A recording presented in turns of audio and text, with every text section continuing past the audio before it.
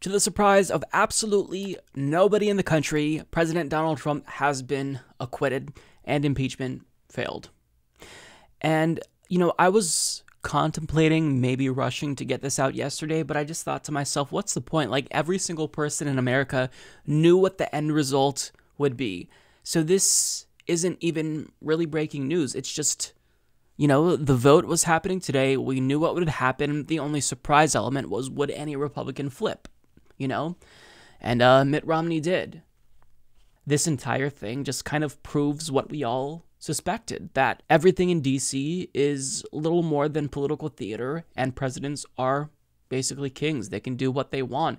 And even if Democrats hadn't botched this process, even if they ran a semi-competent, impeachment trial, would the end result changed? If they announced articles of impeachment for Trump's, violations of the Emoluments Clause or war crimes, would that have changed the end result? No, I don't think it would have, because then you'd have to assume that Republicans would do the right thing. And that's, implying that Democrats would do the right thing. Of course not. Look, a lot of liberals like to, they like to grandstand, for lack of a better word, and talk about how, that impeachment of Bill Clinton in the 90s, that was really a witch hunt. But my view is, look, if I'm being consistent and principled, we're impeaching every fucking president because they're all criminals. Bill Clinton's impeachment, even if it was a political witch hunt, he committed perjury. If a normal peasant would have done that, they would have already been thrown in jail. So to me, this is about principle. This is about holding elites accountable. And, at the end of the day, we all knew what the end result would be. This is no surprise.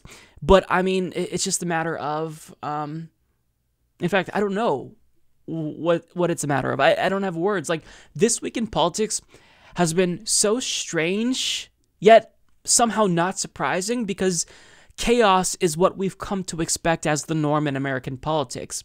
So, the real surprise would have come if he were convicted. But, this is what we all expected. So, going to the New York Times, Nicholas Fandos explains a little bit more about what happened. After 5 months of hearings, investigations, and cascading revelations about President Trump's dealings with Ukraine, a divided United States Senate acquitted him on Wednesday of charges that he abused his power and obstructed Congress to aid his own re-election, bringing an acrimonious impeachment trial to its expected end. In a pair of nearly party-line votes whose outcome was never in doubt, the Senate fell well short of the two-thirds margin that would have been needed to remove Mr. Trump, formally concluding the 3-week-long trial of the 45th president that has roiled Washington and threatened the presidency. But in a sign of the widening partisan divide testing the country and its institutions, the verdict did not promise finality.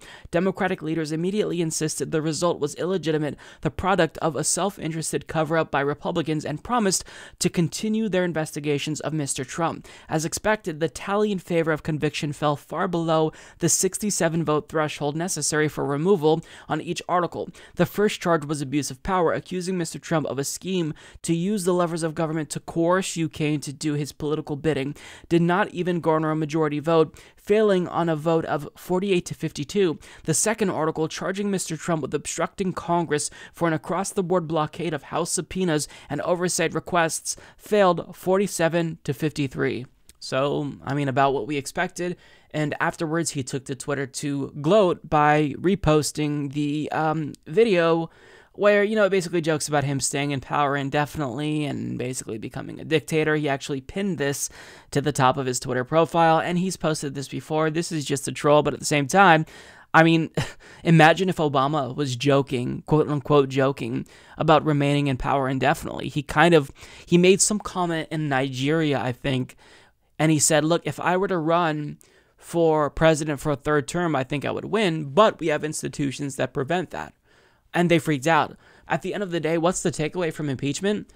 That Washington, D.C. is a cesspool.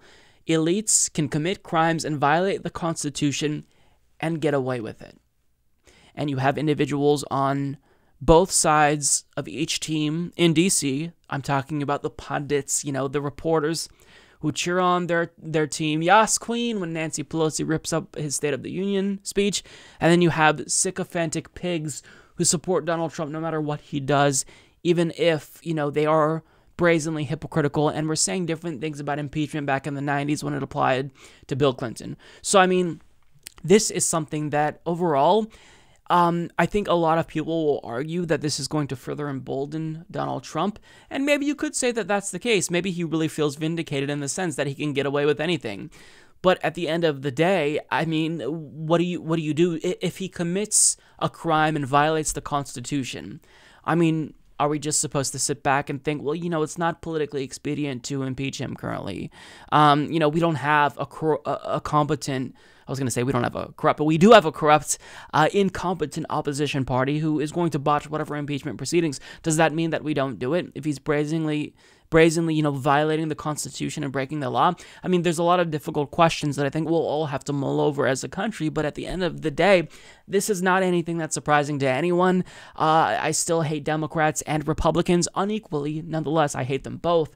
And, Donald Trump will continue to ruin the country. Democrats will respond in the most feckless, ineffectual way imaginable. And at home, we will continue to get hungrier and poorer while elites get richer and richer. And that's not going to change. This inequality, this corruption is now as American as apple pie. And I think that Americans see that. And that's why a lot of people have tuned out of the process, especially seeing the shit show that has taken place in Iowa over the course of the last week.